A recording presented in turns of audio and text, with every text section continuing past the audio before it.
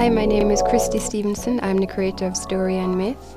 We provide locally made accessories made by underserved communities in Jamaica. We utilize local products.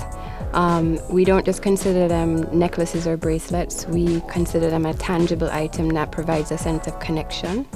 We stock not only locally but overseas, and we'd love to develop more overseas markets so that we're taking brand Jamaica and bringing it out to the rest of the world.